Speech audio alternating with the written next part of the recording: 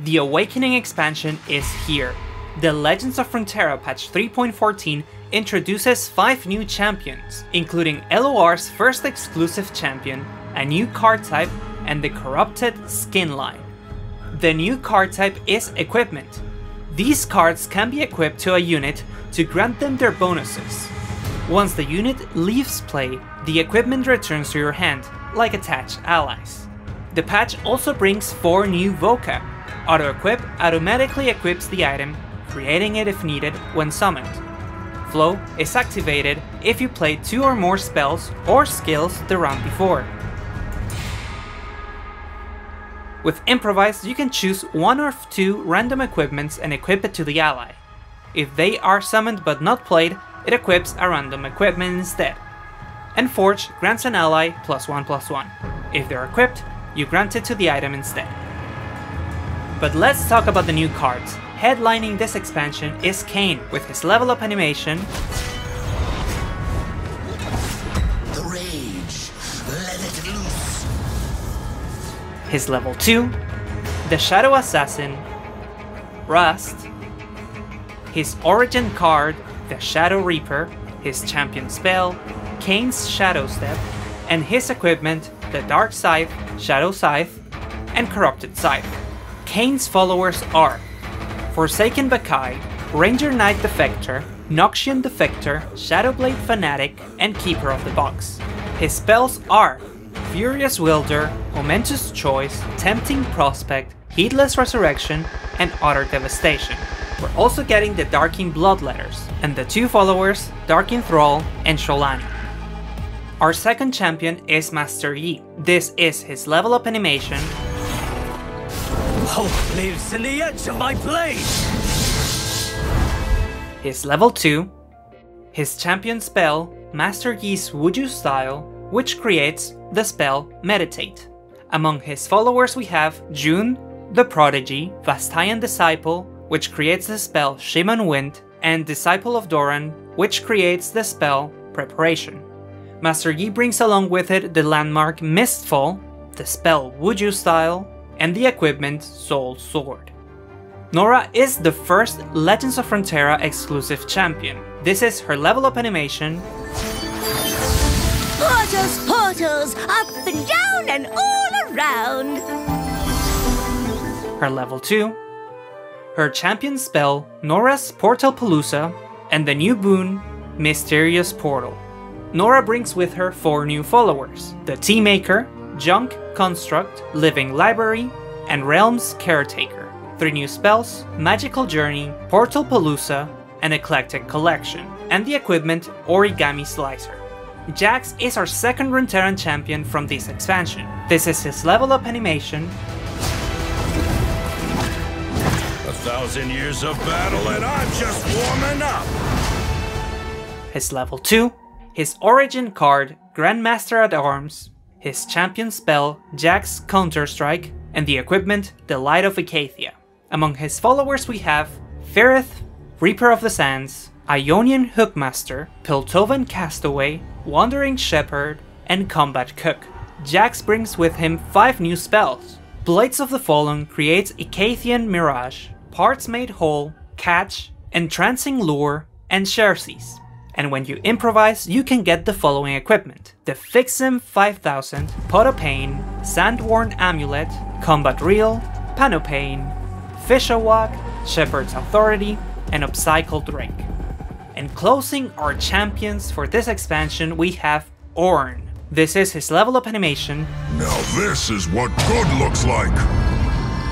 You wanted the God of the Forge, you got it!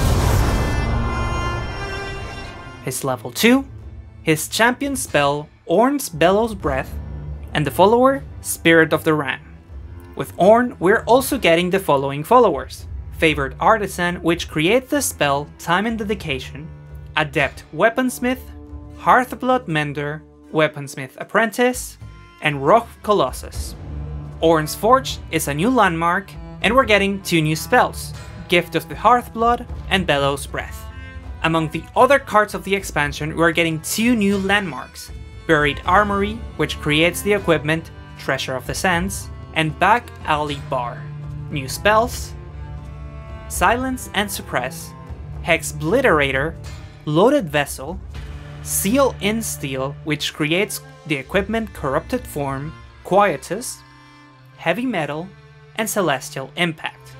And for new equipment we have the Darkin Ballista, which can be played as Naganeka of Soretta, Draconic Bands, Great Hammers, Jagged Cutlass, Gatalis version 1.0, the Darkin Lodestone, which can be played as Horasi, Mecha Pulverizer, Malefic Spear, the Darkin Halberd, which can be played as Tarosh, Bone Club, and Demacian Steel. This patch also introduces an update to the rank ladder, to have more satisfying progression. We're also getting a few adjustments. Void Abomination is receiving a nerf, now costing 9 and getting an extra health point. And Deep Meditation and Eye of the Dragon have been updated with the Flow vocab. The Path of Champions is also receiving a big update. The Shadow Isles is now available, and we have new champions coming to the mix. Jax, Kayn, Ornn, Master Yi, Norra, Veigar, Leona, Diana, and Ashe. We're also getting 4 new relics and weekly adventures. These adventures will be randomly generated from existing adventures with mutators to keep things fresh. Rewards from these portals can be earned once per week, and any in-progress adventures will be retired with a weekly reset. Patch 3.14 introduces the Corrupted event. If you purchase the pass before September 14th, you can get an exclusive quest with 10 Corrupted crystals and a rare prismatic chest. The event and pass will expire October 5th at 10 AM Pacific time. The Corrupted event brings with it 4 new champion skins. Corrupted Pantheon featuring alternate art for his level 1 and level 2. Corrupted Taric featuring alternate art for his level 1 and level 2. Corrupted Diana featuring alternate art for her level 1 and level 2. And Corrupted Leona featuring alternate art for her level 1 and level 2.